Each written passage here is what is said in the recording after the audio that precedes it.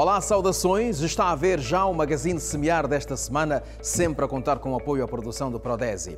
Uma jornada de trabalho do Ministério da Economia e Planeamento marcou a capital do país nos últimos dias. O Ministro da Economia e Planeamento, Sérgio dos Santos, saiu aos municípios de Luanda para conhecer a realidade dos produtores que atuam na capital do país.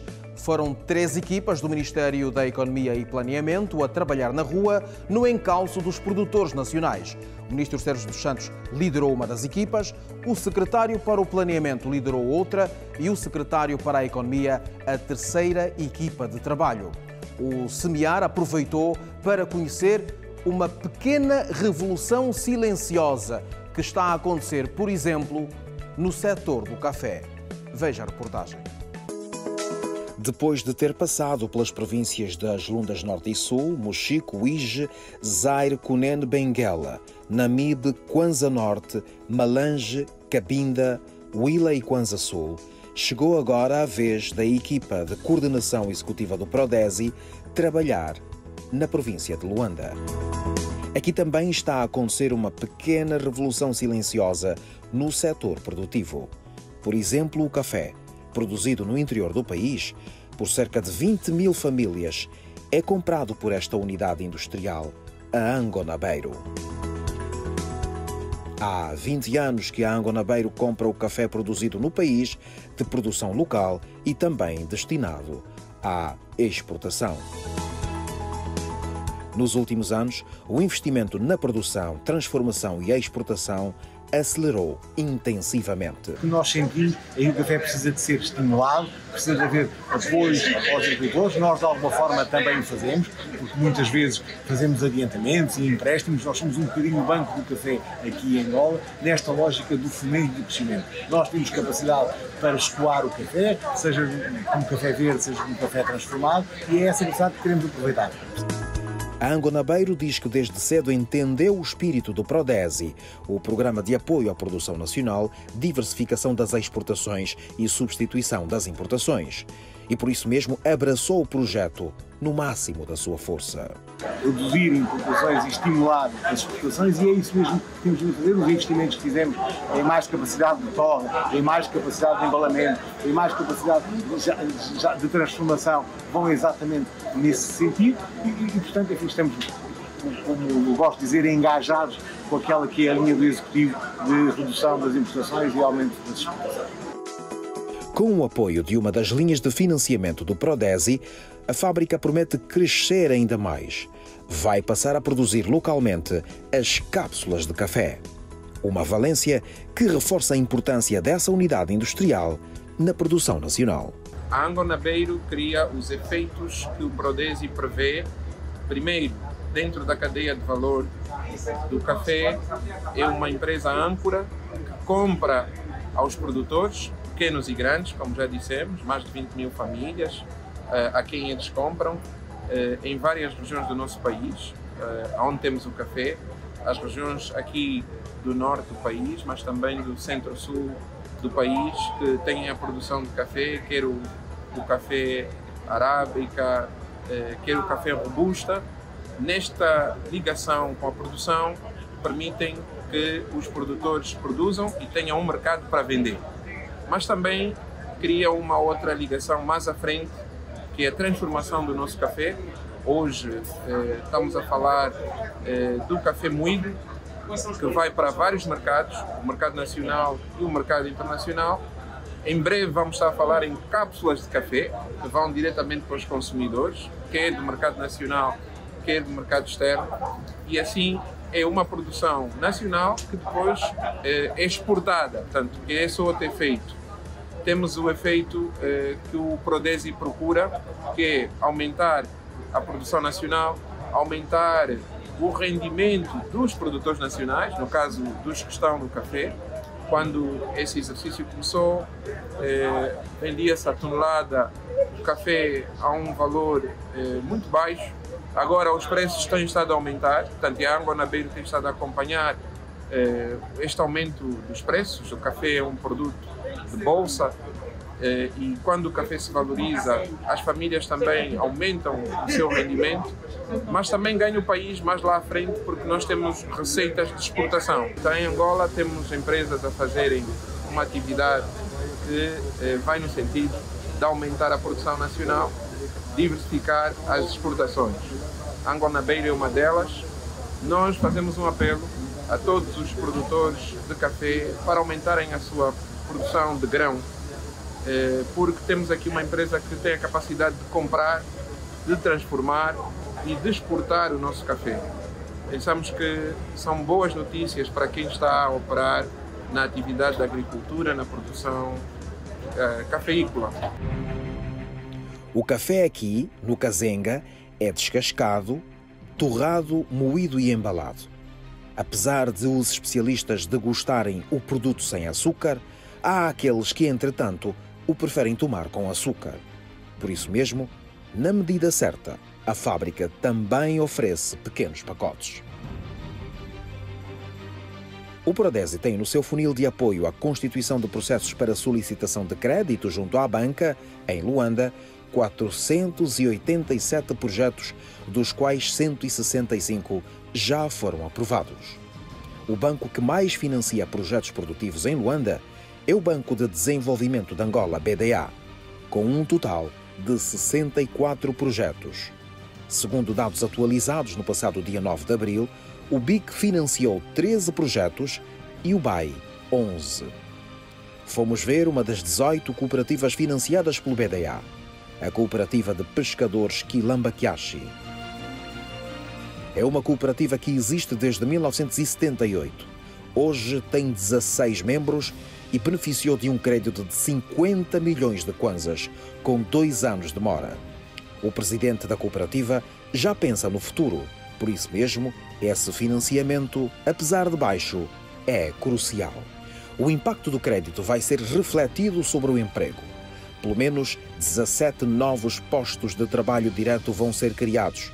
Mas há também os indiretos, pois a cooperativa vai aumentar a sua capacidade de captura. Nós já viemos há muito tempo, já temos também nosso dinheiro próprio, né? Temos uma parte já do nosso dinheiro que nós estamos aqui a trabalhar. Só que com esse 50 milhões vai nos dar mais um empurrão, né? Vamos dar mais uma força. Então aí vamos conseguir fazer isso. Nós temos, para além disso, nós temos a nossa câmara já, temos a nossa carrinha já temos uma carrinha de 3,5 toneladas, uma carrinha cana. Só dar seguimento, esses 50 milhões vão nos alavancar. Nós viemos ver o que eles estão a fazer com esses recursos e viemos saber o que mais podemos fazer por eles. Sabemos que o peixe está caro, o preço do peixe está muito alto, as famílias consomem o peixe, é um produto essencial, uma proteína essencial.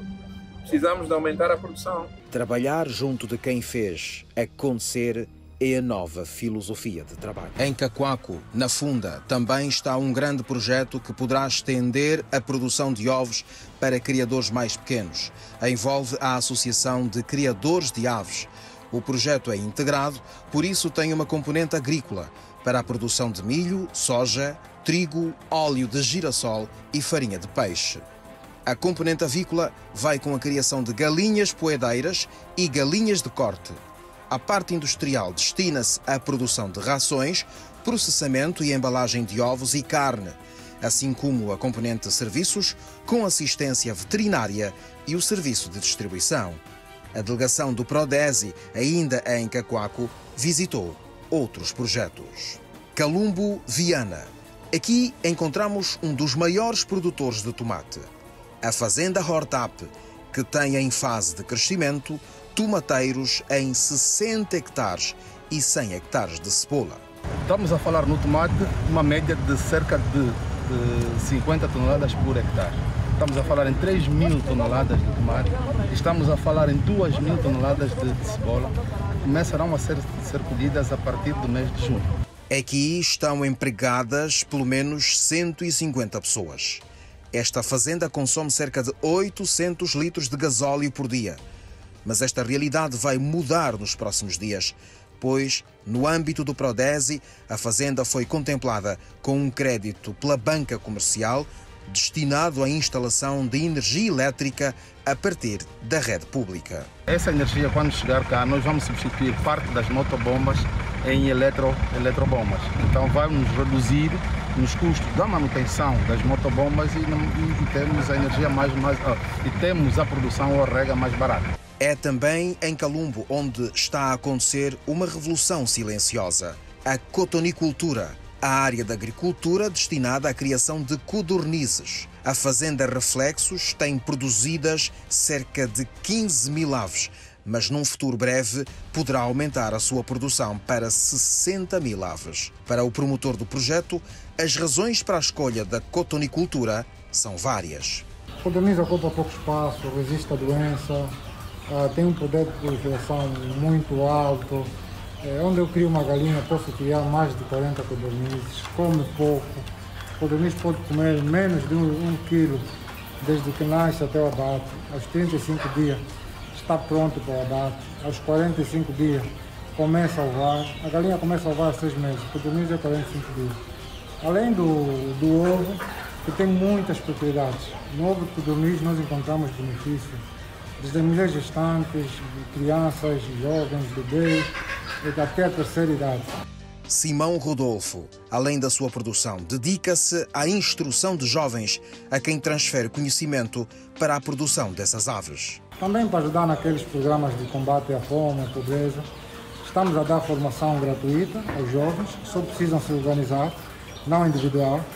Demos formação, acompanhamento, todo o treinamento, incentivamos o processamento e ajudamos na venda. Aqui saem para o abate 3 mil codornizes por mês.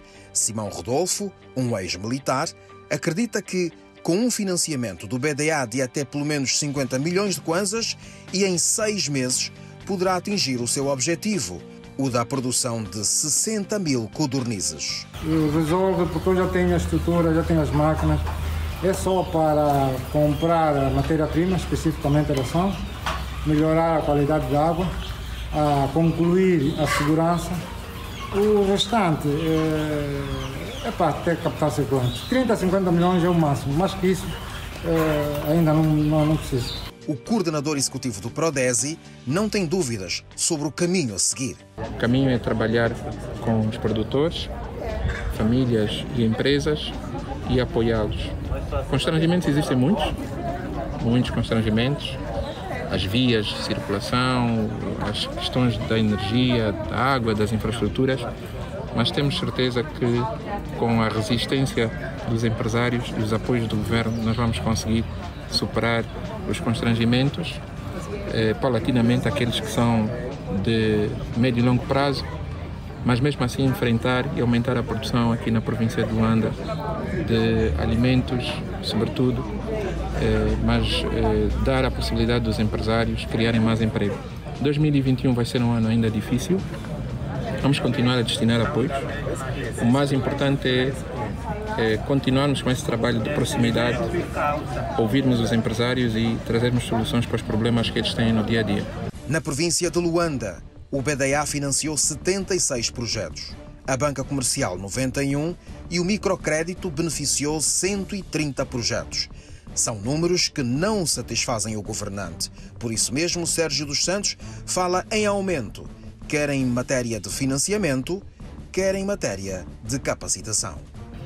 O apoio concreto passa por continuarmos a aumentar o financiamento, principalmente às cooperativas e também de microcrédito, também da banca comercial e, além deste apoio com financiamento, é aumentarmos ainda mais a presença do INAPEM na formação dos empresários na província de Luanda e também conseguirmos que, com as nossas iniciativas de apoio às vendas, estes consigam fazer mais negócio. Vamos agora para um rápido intervalo. Daqui a pouco vamos continuar a olhar para a produção em Luanda e as expectativas para o acesso a mais crédito à produção. Até já!